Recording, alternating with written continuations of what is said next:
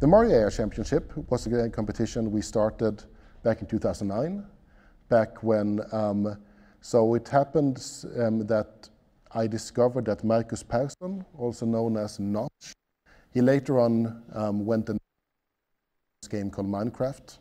But back then, before he'd done Minecraft, he was actually sort of an approachable person, and he answered emails, which I think is surprising when anyone answers emails. I mean, I don't. But he had made this sort of open source Java clone of Super Mario Bros. And me and a student hacked this into an AI benchmark. So you can connect your own sort of AI agents to it and play it, and then we made a competition out of it. It had a level generator, so every time you played it, you got a new level. And we sort of ran this at a couple of conferences, asked people to submit their best Mario playing agents, and we thought that this would be really interesting to see. The problem was, and this made us really, really sad, for the first ever Mario AI competition, this agent was submitted. And what you can see here is that this agent is just too good. It seems optimal. You look at this, and you could definitely not play Mario this way. I mean, you couldn't. It's like pixel precision. Every jump is exactly timed where it should be, and it sort of has this spooky quality. I love showing this video because everybody gets absolutely transfixed. There's a couple of moments which basically, which everybody reacts to, because it's sort of, you naturally imagine yourself in the position of this agent, and then you're sort of shocked at like things it can do, like this. You can't do that. And the really, really, I mean, the really sad thing about this is that this was based on this extremely simple algorithm that people learn in like first or second year computer science class. Any idea? Anyone? Nope. So it's not a fancy neural network. So it's the A-star algorithm. It's a classic planning algorithm that is used for path planning all the time and is used in like almost all games all the time. So basically what happens is that it plans in state space. It uses a simulation of the game, and then it looks at every point in time, it just tries to get to the right end of the screen. So it sort of basically looks at what actions it has, lays them out. Okay, these are the different actions it can take.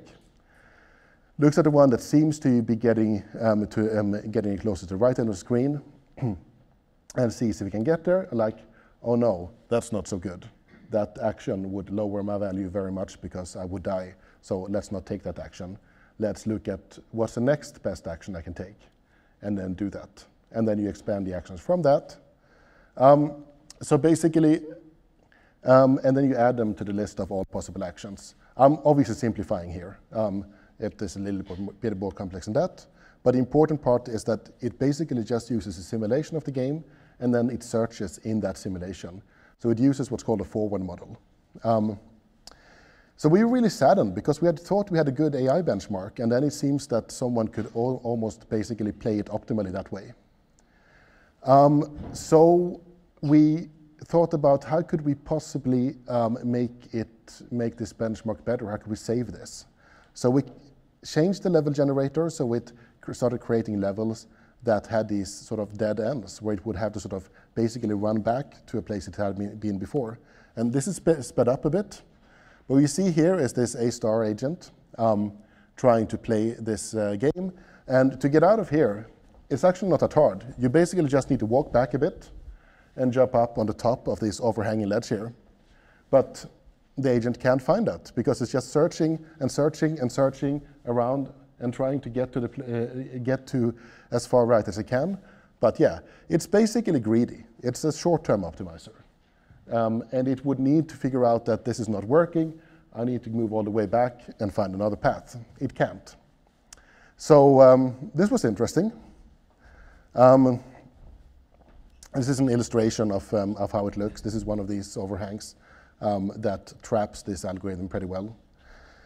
And for the next year's Mario AI competition, we had this thing submitted, which is a combination of using A-star algorithm at the very bottom something called evolutionary computation, which we'll get to in a bit at the top, and a set of rules which are evolved using this evolutionary computation. It's a mess. It's basically a bunch of different things that don't seem to fit together, but it is so far the best Mario playing agent that I know of. And it's pretty good, right? Of course, playing a game well is not necessarily everything you want always.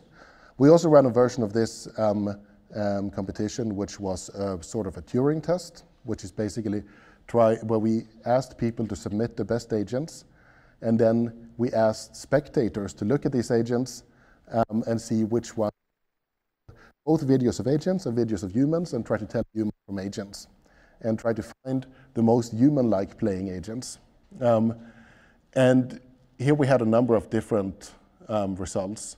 So this, for example, is my postdoc, my former postdoc, training a Bayesian network, so a machine learning method, on her 5-year-old niece playing Super Mario Bros.